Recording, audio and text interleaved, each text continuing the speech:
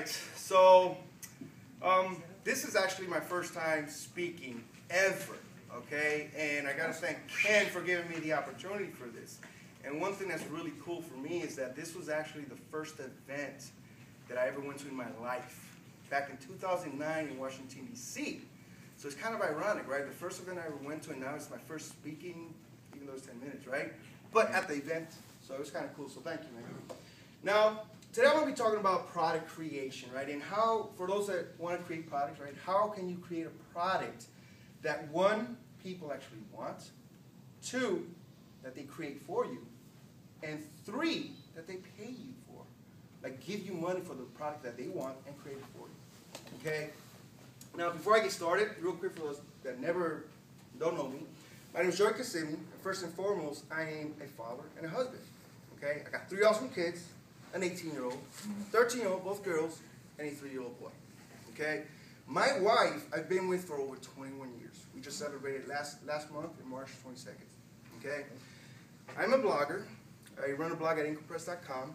I'm a podcaster, software developer, an iPhone app developer, and my latest online venture that I just started about a month and a half ago, developing and designing WordPress blog themes, okay? Now, that's my super duper quick intro of who I am and what I do. And you may have noticed that last little bit, I got my hands into like many different pools, right? I create different types of products, software, web-based apps that people could use, right? iPhone games, I've been doing that since 2011. Designing, developing WordPress apps or WordPress blog themes. I've done training programs, coaching programs, membership sites, all different kinds of products. Now, even though they're different, they all serve a different purpose, different need, different audience. One thing they all have in common is the way that I create them. Every single one of my products, no matter what niche, what type, I do it the exact same way. I've been doing this since 2010. A 3-step process. Very simple and easy, and it almost sounds lame, but it's the exact process that I've used since 2010 and currently use for my latest project, the WordPress theme thing. A month and a half ago, I used the same exact 3 process. So hopefully you guys could, learn from this, and for those who want to create and get some ideas. 3 steps. The first one is gather information. The second one is ask them. The third step, give it to them. Sounds easy, right? Almost sounds so lame. But it's that simple. And I know like Tom, he's a product creator. That's right? It's that simple. So let's break it down, right? And this is the exact way that I've been doing it for years, okay?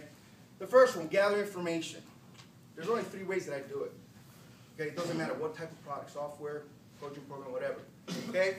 Forums, community boards, and reviews, like actual product reviews. That's the best because people actually tell you if they hate it or if they love it, and what they like about it and what they don't like about it. Okay, these 3 forms that I use is my favorites. The only ones that I literally use is because they're full of, for lack of a better word, complainers. And that's not necessarily a bad thing. That's actually a very good thing. Okay, I'm a complainer. You're a complainer, everybody. Because these people, what they do is they give feedback.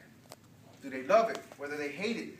If it's too hard, too difficult to use, if certain features that they wish that they had, okay? And even in these forums, right, in these community boards, if a product doesn't exist, you will literally see these people asking, hey, is there a product or service that has these features, that does this and this and that?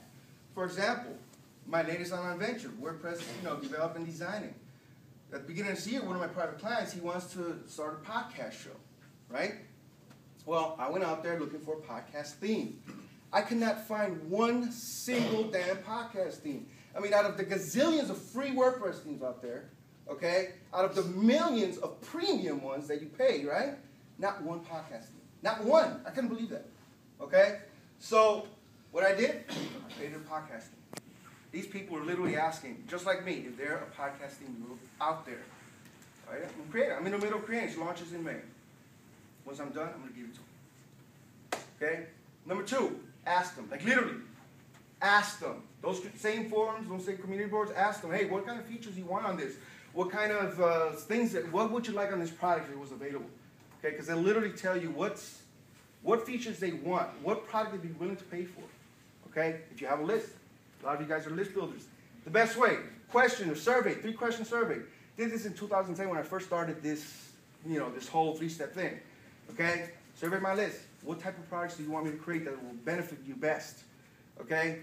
List building, affiliate marketing, all kinds of stuff. They literally told me, the majority of them, about 80% wanted list building. So I created it for them. They told me what they wanted for it. And one of the last questions was, how much would you be willing to pay for it? I had like 10 different price points. They literally told me what they would be willing to pay for it. So it was easy for me. Create the product and slap a price on it. Boom. The last step, give it to them. That's as little as it gets. You literally give it to them. And that's when you start creating your products, okay? Because you first gather your information, okay? Get all the feedback from them, what they like, what they don't like. Then you ask them, because they're literally creating the product for you. They're telling you, hey, I want these features there. I want this and that, okay? And then you create that. And then once you're done creating it, you literally just put it in a nice little shiny box, slap a price point on it, and say, here. Okay, these people, literally, they create the products for you. What the features that they're telling you, the feedback, is because they're literally telling you the products, if it was available, I'd pay for it. If a podcast theme was available, I would have purchased it. If someone had that product, they would earn my money. No one has it. I'm going to be the first guy with a WordPress theme dedicated only to podcasts. Okay? The first guy. And I'm going to bank on that.